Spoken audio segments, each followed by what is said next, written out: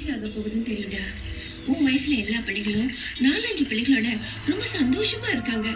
நீ மட்டும் ஏன் பாக்குற மாப்பிள்ளைங்களை எல்லாம் பிடிக்கலன்னே சொல்லிட்டு இருக்க? மறுபடியும் ஆரம்பிக்காதீங்க. கொஞ்ச நாள் இதை பத்தி எல்லாம் பேசாம இருந்தீங்க. இப்ப திரும்பவும் மேலான முருங்க மரம் ஏறிடுச்சா? தயவு செஞ்சு என்ன நிம்மதியா விடுங்கம்மா. தமிழ், நீ நல்லா படிச்சிருக்க, அழகா வேற இருக்க. உன்னை பொண்ணு கேட்டு எத்தனை பேரு நல்ல நல்ல இடத்துல இருந்து வந்தாங்க தெரியுமா உனக்கு? எல்லாரையும் தான் வேண்டான்னு சொல்லிட்டியே. உங்களுக்கும் அப்பாவுக்கும் நான் நல்லா படிச்சு நல்ல வேலைக்கு போகணும்னு தான் கனவு. அந்த கனவை நான் கலைக்காம இவ்வளவு சிரமப்பட்டு நிஜமாக்கிட்டேன். இப்ப படிச்சு முடிச்ச பிறகும் ஏமா என் உயிரை வாங்குறீங்க? தமிழ், நீ பட்ட கஷ்டத்தெல்லாம் நாங்க பார்க்காமலே இருக்கிறோம். இன்னைக்கு உன்னை 4 பேருக்கு தெரியுது. அதெல்லாம் நினைச்சு நான் எவ்வளவு சந்தோஷப்படுறேன்னு தெரியுமா உனக்கு?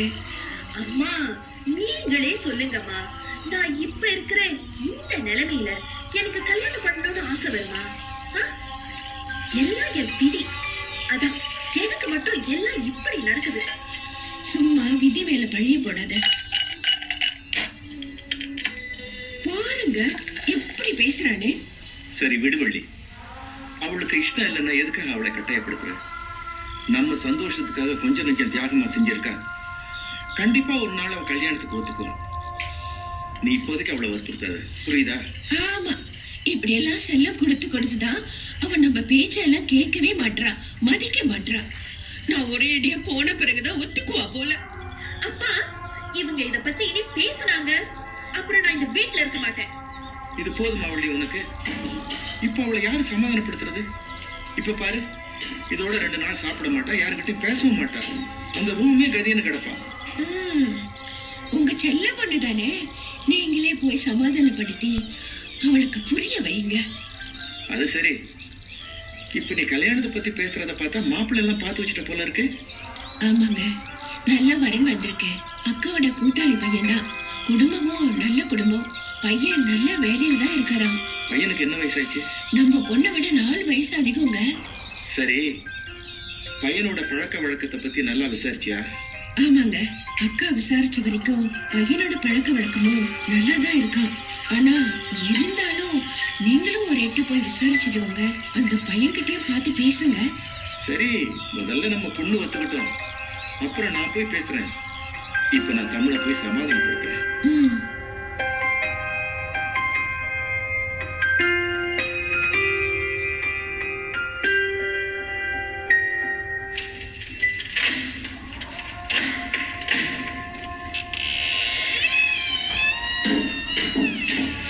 இன்னும் எத்தனை நாளைக்கு நானும் உங்க அம்மாவும் கூட இருக்க போறோம்?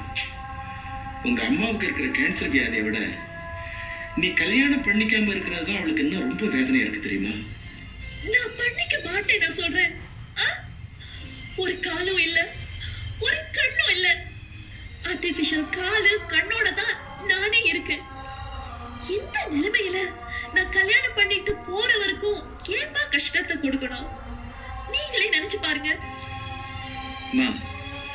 நீயே கண்டதையும் கற்பனை பண்ணி எதுவும் பேசாதம்மா. உலகத்துல நடக்காத உனக்கு மட்டும் நடந்து போச்சு. ஊனமா இருக்கிற எத்தனையோ பேர் இப்ப கல்யாணம் பண்ணிக்கிட்டு நல்லா சந்தோஷமா தான் இருக்காங்க. நீ மட்டும் ஏமா கண்டதையும் நினைச்சு மனசை போட்டு குழம்பி போய் இப்படி தவிச்சுக்கிட்டு இருக்க? இல்லப்பா, நான் குழம்புலப்பா, தெளிவா தான் இருக்கேன். நீங்களும் அம்மாவும் தான் ரொம்பவே குழம்பி போயிருக்கீங்க. ஆண்டவா, இதுக்கு மேல உனக்கு எப்படி புரிய வைக்கிறதுன்னு எனக்கு தெரியலம்மா. அப்பா, எனக்கு கல்யாண ஆசைன்னு ஏதாவது வந்தா நானே உங்ககிட்ட வந்து சொல்றேன். அது வரைக்கும் இத பத்தி எல்லாம் என்கிட்ட பேசாதீங்க. இதுக்கு பிறகு அம்மா என்கிட்ட கல்யாணத்தை பத்தி பேசினாங்க, அப்புறம் நான் இந்த வீட்லயே இருக்க மாட்டேன். எனக்கு உன்னை பத்தி ரொம்ப நல்லாவே தெரியுமா.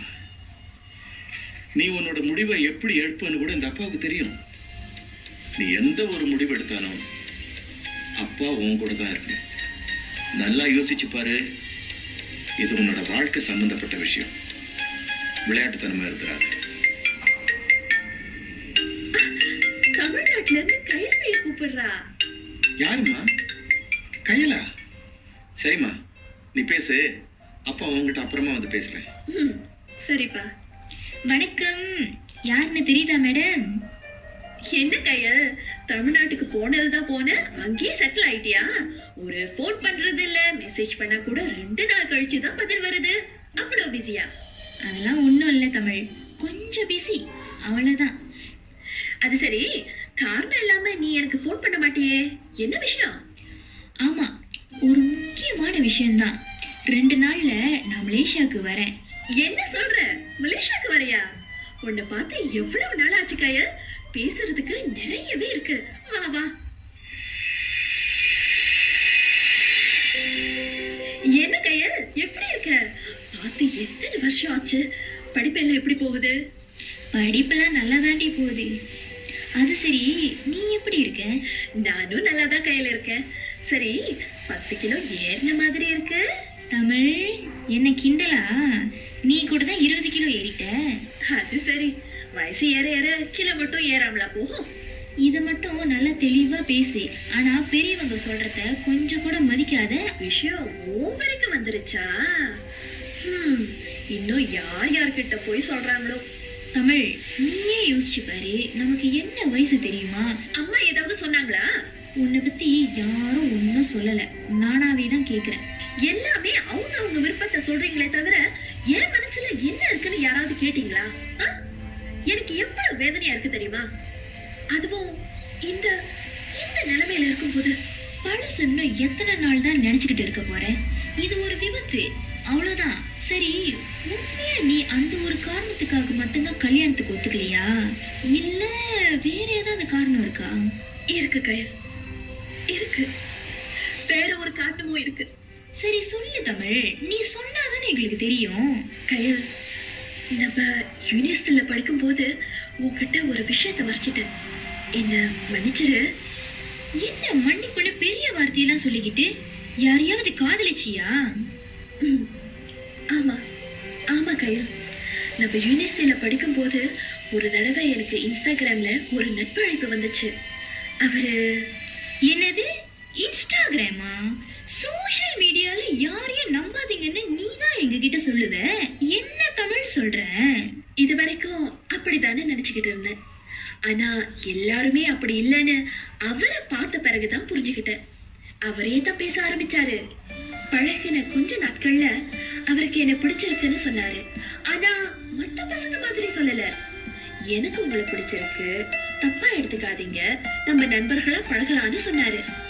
அவரோட வெளிப்படையான பேச்சு எனக்கு ரொம்ப பிடிச்சிருந்துச்சு கயல்.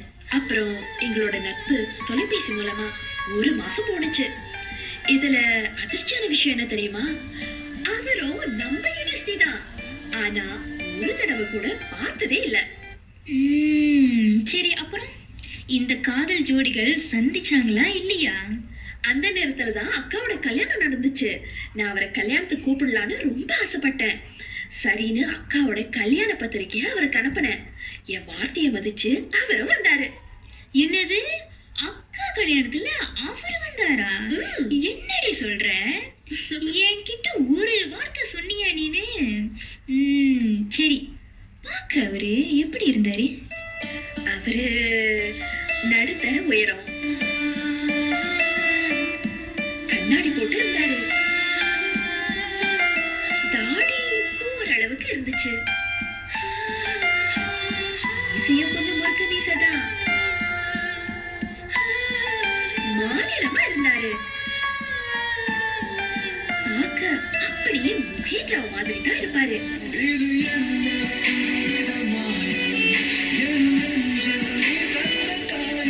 ஒரு கருப்பு கலர் சட்டை போட்டுக்கிட்டு என் முன்னுக்கு வந்து நின்னாரு பாரு. உண்மையா அந்த தருணத்தை எப்படி வர்ணிக்கிறதுனே தெரியல. அடி பாவி, வர்ணிக்க தெரியலன்னு சொல்லிட்டு இப்ப இப்படி வர்ணிக்கிற? அவரே அவருன்னு சொல்றீங்க. உன்னோட அந்த அவருக்கு பேர் ஒண்ணும் இல்லையா?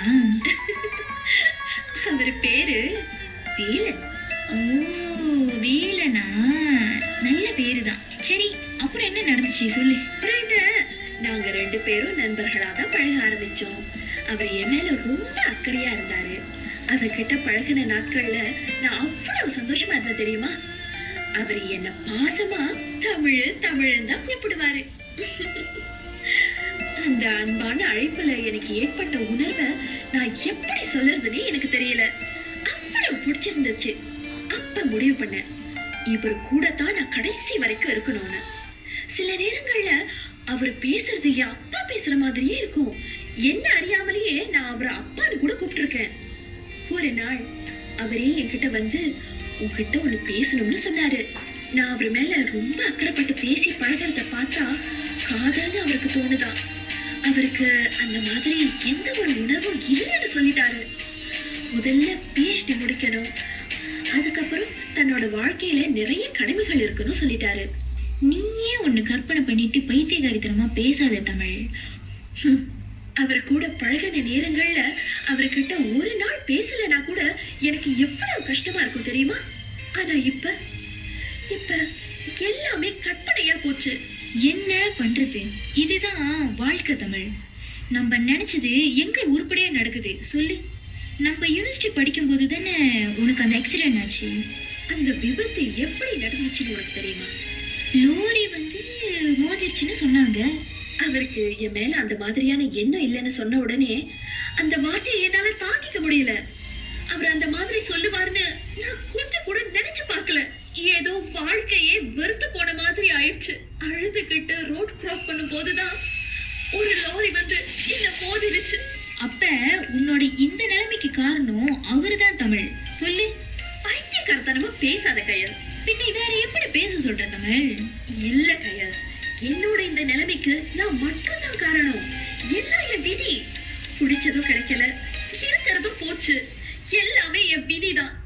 அந்த விபத்துல என் உயிர் அப்படியே போயிருந்தா கூட பரவாயில்ல. இப்ப வாழவும் முடியாம, சாகவும் முடியாம, அவரை மறக்கவும் முடியாம தினம் தினம் செத்துக்கிட்டு இருக்கேன்.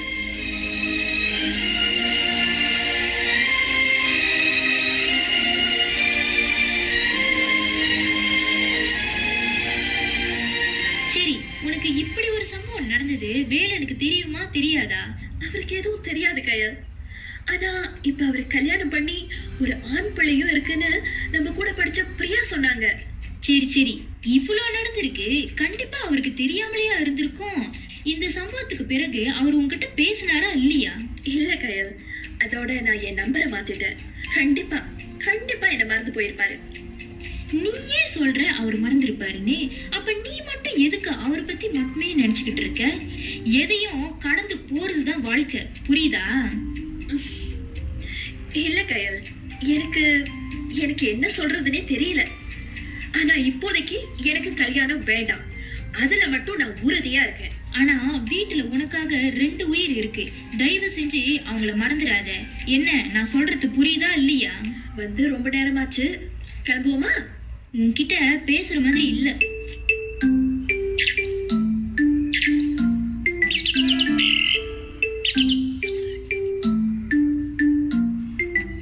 வணக்கம் சிவா, எப்படி இருக்கீங்க? வணக்கம். நான் நல்லா இருக்கேன். நீங்க எப்படி இருக்கீங்க? இதுக்கு முன்னாடி உங்களை எங்கேயோ பார்த்த மாதிரி இருக்க. அட ஆமாங்க, நானும் சொல்லணும்னு தான் நினைச்சேன். நீங்களே சொல்லிட்டீங்க. எனக்கு கூட உங்களை எங்கேயோ பார்த்த மாதிரி தான் இருக்கு. ஒரே ஊர்ல இருக்கவங்க கடையில எங்கேயாவது பார்த்துருக்கலாம் இல்லையா? ஏது எப்படியோ நம்ம பிள்ளைகளால நாம இப்ப சம்பந்திகள் ஆக போறோம். ஆமா, அதுவும் சரிதான். ஆமா, தமிழிசை எது வரைக்கும் படிச்சிருக்காங்க? என்னோட மக மாஸ்டர் வரைக்கும் படிச்சிருக்கா. PhD படிக்கணும்னு ரொம்ப ஆசைப்பட்டா. ஆனா அதுக்குள்ள அவளோட வாழ்க்கையை திருப்பி போடுற மாதிரி அந்த விபத்து நடந்துருச்சு. அதுக்கு பிறகு கூட அவளை படிக்க சொல்லி கேட்டேன். ஆனா வேண்டாம்னு சொல்லிட்டா. ரொம்ப வருத்தமா தான் இருக்கு. என் மனைவிக்கு உங்க குடும்பத்தை ரொம்ப நாளா தெரியும்னு சொன்னான். பொண்ணு ரொம்ப தங்கமான பொண்ணுன்னு சொன்னான். இதை விட வேற என்ன வேணும்? உடல்ல உணம் இருந்தாலும் மனசு சொக்க தங்கம் இல்லையா? இது போதும்பா. ரொம்ப நன்றிங்க. நீங்க இப்படி சொல்லுவீங்கன்னு நான் எதிர்பார்க்கவே இல்லை. நானும் உங்க மகனை பத்தி விசாரிச்சேன். எல்லாமே நல்ல விதமா தான் சொன்னாங்க. ஆமா, என் பிள்ளைய பத்தி நானே பெருமையா பேசக்கூடாது. நல்லா படிச்சிருக்கான், நல்ல வேலையும் கிடைச்சிருக்கு. ஆனா கல்யாணம் மட்டும் வேணாம்னு சொல்லிக்கிட்டே இருந்தான். நானும் எவ்வளவோ பேசி பார்த்துட்டேன், நம்ம வழிக்கு வரவே இல்லை. கடைசியில அவங்க அம்மாவும் அக்காவும் பேசி அவனை சம்மதிக்க வச்சுட்டாங்க.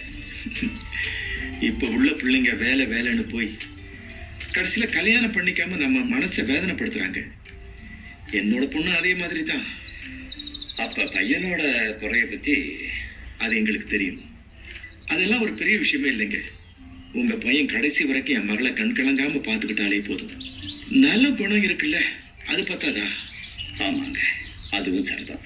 அப்ப பொண்ணு பார்க்க எப்ப வரலாம்னு சொல்லுங்க. கண்டிப்பா நான் வீட்டுக்கு போய் மனைவி கிட்ட பேசி முடிவு பண்ணிட்டு அப்புறம் உங்களை தொடர்பு கொள்றேனே.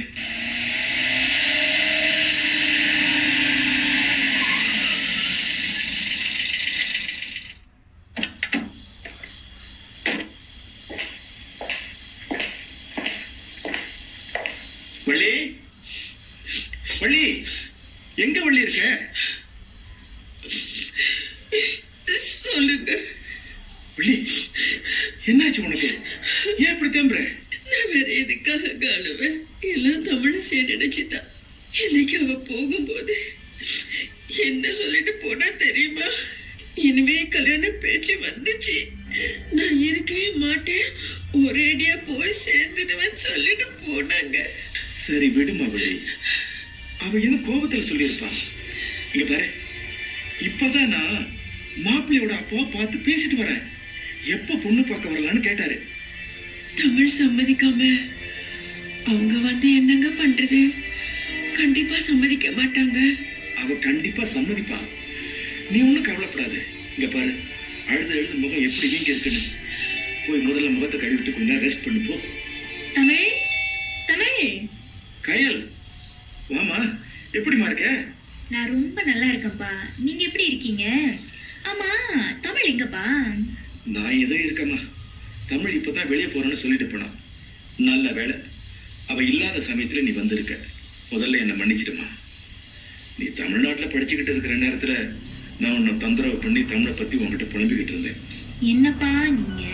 தமிழ் யாரு? என் தோழி மட்டும் இல்ல, என் கூட பிறந்த தங்கச்சி மாதிரி தான். நேத்து தான் தமிழை சந்திச்சேன். அவ மனசுல இருக்கிறது எல்லாத்தையும் என்கிட்ட ரொம்ப வெளிப்படையா சொன்னாப்பா. என்னம்மா சொன்னா? யாரையாவது விரும்புறாளா? நாங்க யூனிவர்சிட்டி படிக்கும்போது அவ ஒருத்தர் விரும்பி இருக்காப்பா. ஆனா அப்பா அவரு வேண்டான்னு சொல்லிட்டாராம். எனக்கு என்னவோ அவரை மறக்க முடியாம தான் இப்ப கல்யாணம் வேண்டாம் வேண்டான்னு சொல்லிக்கிட்டு இருக்கான்னு தோணுதுப்பா. இப்ப அவரை பத்தி நினைச்சுக்கிட்டு இருந்தா என்ன கிடைக்க போகுது கயல்? அவர்லாம் கல்யாணம் பண்ணிட்டாரு.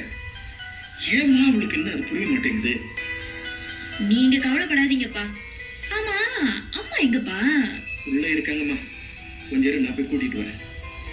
தமிழிசை வந்துட்டா போல இருக்க, நீங்க போய் பேசிக்கிட்டு இருங்க. கயல், நீ எப்ப வந்த? எங்கம்மா போயிருந்த? சும்மா கடைக்கு போயிட்டு வந்தேன். சரி, ரொம்ப நாள் கழிச்சு வீட்டுக்கு வந்திருக்க, என்ன சாப்பிடுற? வள்ளி, வள்ளி, கதவை போட்டுக்கிட்டு உள்ள என்ன பண்ற? கதவை தர. ஏய், என்னாச்சு என்னாச்சு என்னாச்சு தமிழ்? அதான் எனக்கும் தெரியல, வா போய் பார்க்கலாம். அப்பா, என்னாச்சு? உங்க அம்மா கதவை மூடிக்கிட்டு திறக்கவே மாட்டாமா. அப்பா, முதல்ல கதவை முடிக்க. வள்ளி, வள்ளி, ஐயோ என்ன ஆச்சு உனக்கு? மயக்கம் விழுந்து கிடக்குற. கயல், நீ போய் முதல்ல தண்ணி கொண்டு வாமா. அம்மா, அம்மா எந்திரிங்க. ஏதாவது சாப்பிட்டீங்களா இல்லையா? வேணாம், எனக்கு ஒண்ணும் வேணாம். நான் பட்டினியாவே இருக்கேன். நான் சொல்றது யாரும் கேட்க மாட்டீங்க. நீங்க சொல்றது மட்டும் நான் கேட்கணுமா? ஏமா ஏமா இப்படி பேசுறீங்க? இப்ப நீங்க இருக்கிற நிலைமையில இருக்கிற கொஞ்ச நாட்கள்ல உனக்கு ஒரு நல்லது நடக்கணும்னு பார்த்தா, ஆனா நடக்கல. இப்ப நான் இருந்து மட்டும் என்ன பண்ண போறேன்? இப்ப போதுமாடி உனக்கு? எல்லாமே உன்னாலதான் தமிழ். இப்பயாவது புரிஞ்சுக்கோ. உன்னை கண்டுக்காதவங்களை நினைச்சுக்கிட்டு இருக்கிறதோட உன்னை பத்தி மட்டுமே நினைச்சுக்கிட்டு இருக்கிறவங்கள கொஞ்ச நேரம் நினைச்சு பாரு தமிழ். அம்மா, அம்மா, என்னால நீங்க யாரும் வருத்தப்பட்டு கஷ்டப்பட வேணாம். உங்க உங்க இஷ்டப்படி செய்யுங்க. எதுவா இருந்தாலும் நான் சம்மதிக்கிறேன். வள்ளி, போதுமா? நம்ம பொண்ணு ஒத்துக்கிட்டாமா? நம்ம பொண்ணு ஒத்துக்கிட்டா. என்ன மன்னிச்சிருங்கம்மா.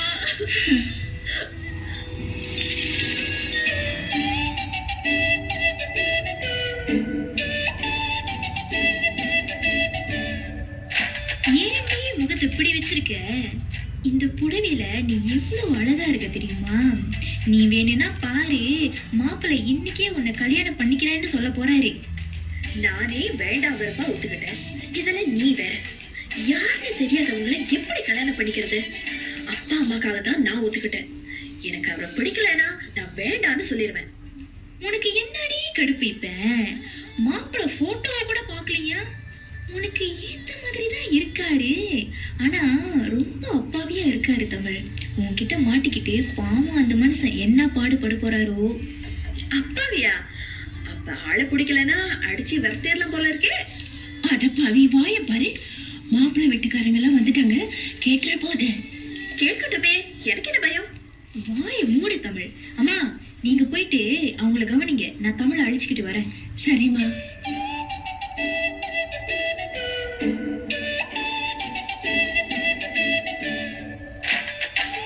தமிழ், வாடி போலாம், அம்மா கூப்பிடுறாங்க. மாப்பிள்ளை பார்க்க ரொம்ப அழகா இருக்காரு. சும்மா கூலிங் கிளாஸ் எல்லாம் போட்டுக்கிட்டு அஜித் மாதிரி இருக்காருடி. என்னமோ அமெரிக்கால இருக்கிறதா நினைப்பு. வீட்டுக்குள்ள என்னத்துக்கு கூலிங் கிளாஸ்? நீ நேர்ல பார்த்தா இப்படி எல்லாம் பேச மாட்டேன். சரி வா போலாம். மாப்பிள்ள தம்பி, இதான் என்னோட பொண்ணு தமிழிசை. இவருதாம்மா மாப்பிள்ள. தமிழ், மாப்பிள்ளை முகத்தை பாக்குறியா?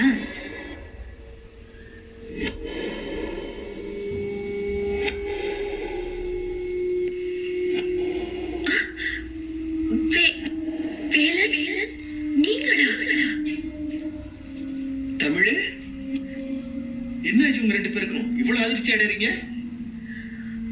அப்பா, நான் இவர்கிட்ட தனியா பேசணும். தனியா? சரி போங்க, போய் தாராளமா பேசுங்க.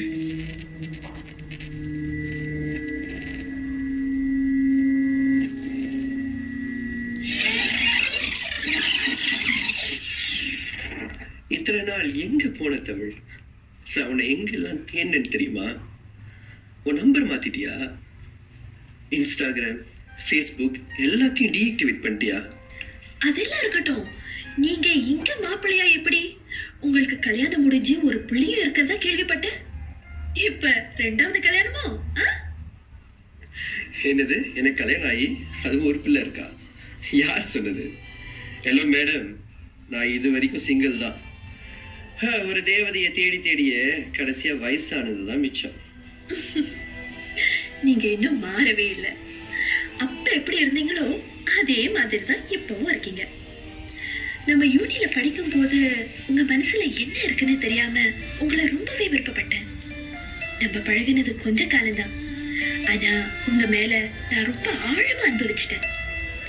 உங்க வாயில இருந்து ஐ லவ் யூன்ற வார்த்தை வரும்னு நான் ரொம்பவே எதிர்பார்த்தேன். ஆனா அன்னைக்கு நீங்க சொன்ன வார்த்தைகளை கேட்ட பிறகுதான் உங்களுக்கு என் மேல விருப்பம் இல்லைன்னு நானே தெரிஞ்சுக்கிட்டேன். தயவு செஞ்சு என்ன மன்னிச்சிருங்க. உன்னை எனக்கு பிடிக்கலன்னு நான் உங்ககிட்ட எப்பயாவது சொல்லி இருக்கணும்? எனக்கு தெரியல, உங்க மேல எந்த ஒரு தப்பும் இல்ல. தப்பு ஏன் மேல. அதான் நானே ஒதுங்கி போயிட்டேன். உண்மையை சொல்ல போனா இப்ப இந்த நொடி கூட என் மனசுல நீங்க மட்டும்தான் இருக்கீங்க. ஆனா பரவாயில்ல, எனக்கு என் ஆசையோட உங்க சந்தோஷம் தான் முக்கியம். நீங்க குறிப்பிட்டு தேடுற அந்த தேவதை கண்டிப்பா கிடைப்பாங்க. அவங்களை கல்யாணம் பண்ணிக்கிட்டு சந்தோஷமா இருங்க. எனக்கு உண்மையா என்ன சொல்றதுனே தெரியல தமிழ். எனக்கு உண்மையா என்ன சொல்றதுனே தெரியல தமிழ். நான் அன்னைக்கு உங்ககிட்ட சொன்னது என்ன அர்த்தத்துல தெரியுமா? நான் என்னோட படிப்பை முடிச்சோன்னே என் மனசுல என்ன இருக்கோ அதை அப்படியே வெளிப்படையா சொல்லலாம்னு நினைச்சேன். ஆனா அதுக்குள்ள உனக்கு ஆக்சிடென்ட் ஆயிடுச்சு. உங்களுக்கு எப்படி தெரியும் எனக்கு ஆக்சிடென்ட் ஆயிடுச்சுன்னு? தமிழ், உனக்கு ஆக்சிடென்ட் ஆனப்ப நான் உன்னை பார்க்க ஹாஸ்பிட்டலுக்கு வந்திருந்தேன். உங்க அப்பாவும் அம்மாவும் டாக்டர்கிட்ட பேசிட்டு இருந்தது கேட்டேன். உனக்கு ஒரு காலோட சேர்த்து ரெண்டும் கண்ணும் போச்சுன்னு டாக்டர் சொன்னதை கேட்டப்போ நான் எவ்வளவு வேதனைப்பட்டேன் தெரியுமா? உனக்கு கண்ணு ஆபரேஷன் பண்ண பணத்துக்கு எங்க போகணும் உங்க அம்மா அன்னைக்கு அழுதது இன்னைக்கு கூட என் ஞாபகத்தில் இருக்கு தமிழ். அப்ப முடிவு பண்ண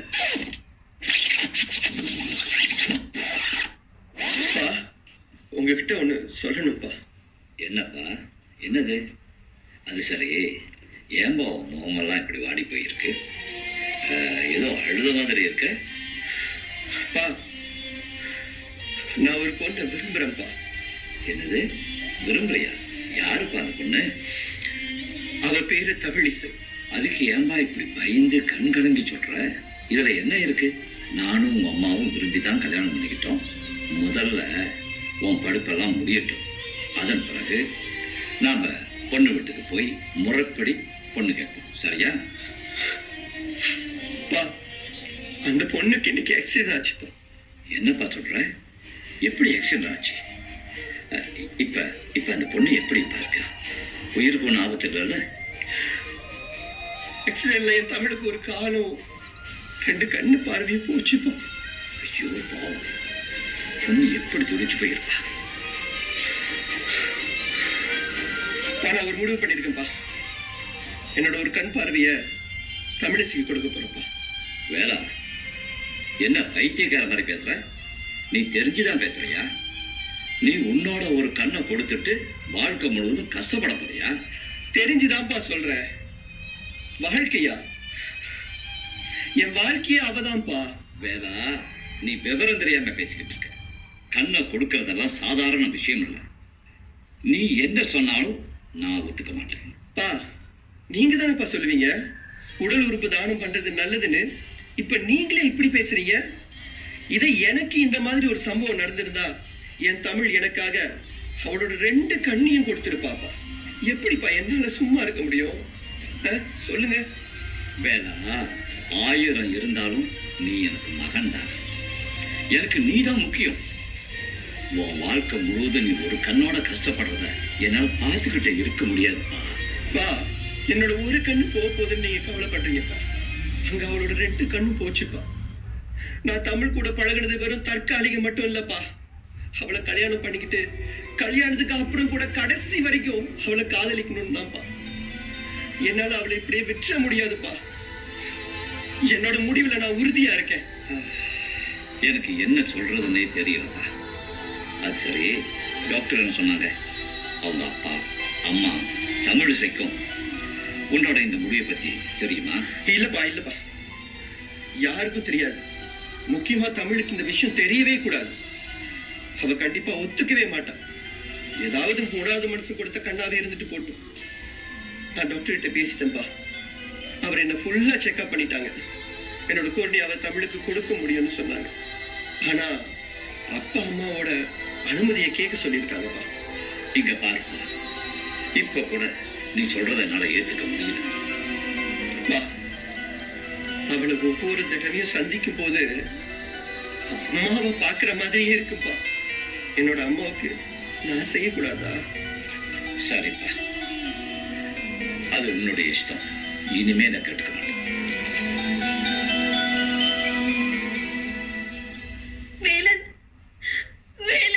என்ன சொல்றீங்க? இவ்வளவு நாளா நான் பாக்குற இந்த ஒரு கண்ணு உங்களோடதான்?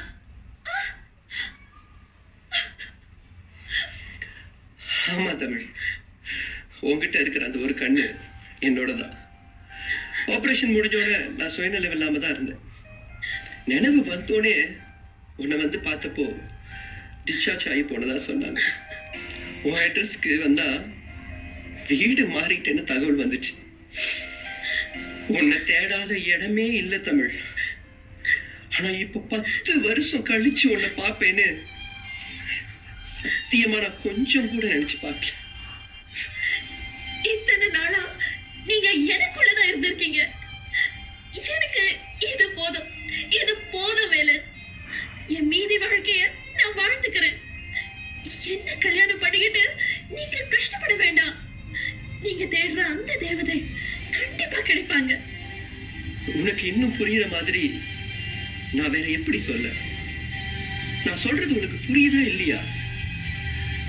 கடவுள் எப்ப எனக்கு உன்னை காட்டினாரோ அப்பவே நான் முடிவு பண்ணிட்டேன் தமிழ்.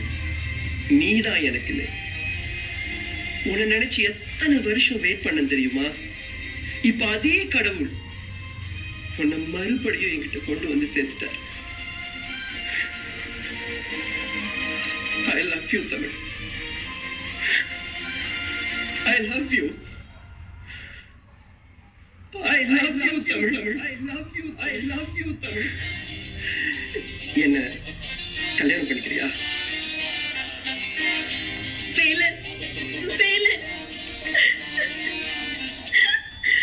கடைசி வரைக்கும் உங்க நினைவுகளோட மட்டும்தான் வாழ முடியும்னு நினைச்சேன்.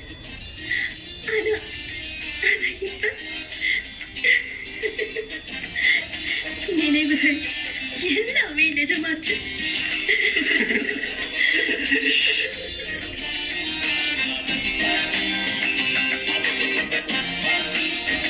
நீங்கள் கேட்டது மின்னலின் வானொலி நாடகம்.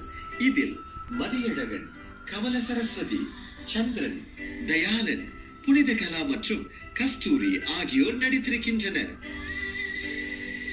தயாரிப்பு காயத்ரி கண்ணம்மா. முடிவில்லா தொடக்கம்.